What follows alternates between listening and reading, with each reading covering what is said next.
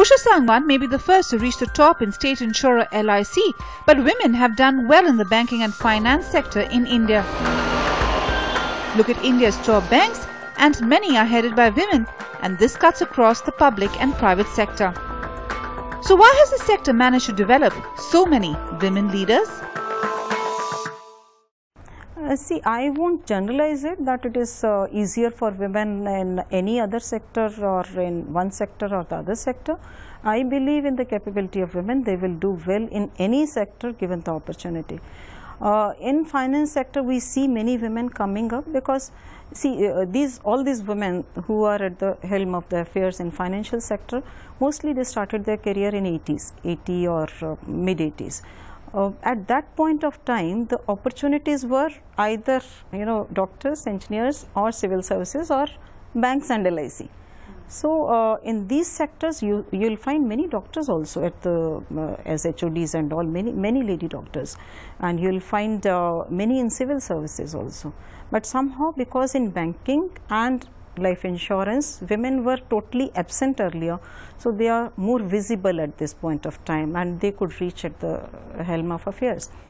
Over the years, have you seen a generational shift in the way women approach their work within a place like LIC, or do you think a lot of things remain the same if you're a woman? I wouldn't say in the LIC perspective. In the new generation, I see they are very sure they have to work. They don't think they have a choice to sit at home. That they are very clear, and I believe the women in the next generation, the girls in the next generation, they are very confident of themselves. In our generation, we were slightly submissive that okay, everything you have to see how others will think of you. The next generation, they are very sure of themselves, they are very sure of their targets, they know the world better, and they are much better decision makers, I believe. They have taken charge of their life in a much more responsible manner. You see that with your daughter? Absolutely. Yeah? Absolutely. You see Absolutely. that difference? I mean, when you were her age, what was the difference between you and her when you approached work? I see a lot of difference. I was happy-go-lucky. Whatever comes my way, I'll take it, do well in that, and that is how I grew. But she will plan. She is very clear what she wants in life, and she, like me, she'll give her 100%, more than 100% to work, and she is very sincere to office as well as her family life. But she's clear about her objectives, what she wants in life. They're more confident and they know more about what they want. Absolutely, absolutely. Okay. My other question is, the fact is that 65% of women fall off the workspace between the junior to mid-management. That is the tough area. What can organizations do to retain women, you think? I fully appreciate Mini. I mean, having said that, organizations are gender neutral, but they can do a lot. My first take on this will be no country can progress unless the 50% of the population, that is women, are contributing to the growth story. And that is right now not happening in our country.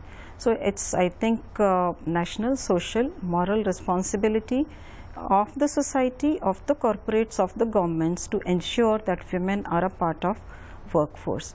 So their corporates definitely can do a lot. When I look at my journey, the position could be, where do you leave the small child? In our times, the maternity leave was only 3 months. That also 45 days you have to take before the delivery of the child. So after the child, absolutely, you won't believe it. 45 days before? 45 days before you. Why can't you have a choice in that? Most people would take it in the rule was rule. Rules must have been made by some men only who won't understand the need, biological need of a mother and a child. So only after delivery you get only 45 days, and you just imagine leaving a child of 45 days coming back to work. Whereas medically also you say that 6 months you have to feed the child. So those critical areas, if there are women in decision making positions, maybe they will be more sympathetic and they will understand those issues more. That is one thing. And secondly, corporates, that is when the child is very, very small. Preschool, again, where does she leave the children? In metros, I see women, I have actually seen the cases where a woman has to lock up the child at home and come to office. There's nobody to look after. So can we provide some creches there?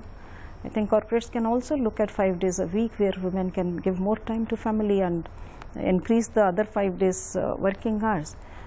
Many transportation facility should be provided to women so that even if they are working till late, they reach home safely. Internationally, you know, a lot of formulas have worked. For example, flexi hours, you know. Why aren't we looking towards that? And even while I see some private sector companies doing it, public sector companies, I don't see them doing this at all. You know, it's quite old-fashioned in that sense. Do you think that's changing, or would you say that needs to be changed? It needs to be changed definitely, and it will change only if more women are there in the decision-making stage who can understand these issues and who can relate to that.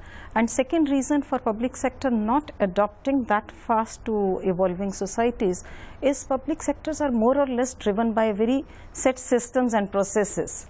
You need, you know, the compliance or understanding of all the factions related with the organization for taking some decision. So it's not very easy to change public sectors. There you need somebody with conviction who understands that this is important, this is required, and can communicate with all the sects of the organization and take it forward. As the MD of LIC, what was your agenda going to be? Because, you know, everybody looks up to you, saying that, you know, hey, first MD of woman MD of organization the size of LIC. What's on your agenda? For first agenda, definitely my organization has to be not only at the national level, we have to be the best. We are looking at international arena also. Second agenda, yes, within the organization also, I'll say we have a huge agency force, 12 lakh agents. Somehow that profession is still not very, you know, the first option for any graduate coming out. So personally, I would like that to ensure it's a very good profession. Particularly for ladies, I would say it's a profession where you can have flexi timings, you can earn as much as you want, you can be very good financial advisors to families, you can give financial security to families, and you can work whenever you want. So to put this profession at a very respectable stage, that is another agenda. So for women are concerned, definitely I like that more and more women should come in the main light. They should accept promotions. And if organization at all can help, I'll definitely be the front runner there.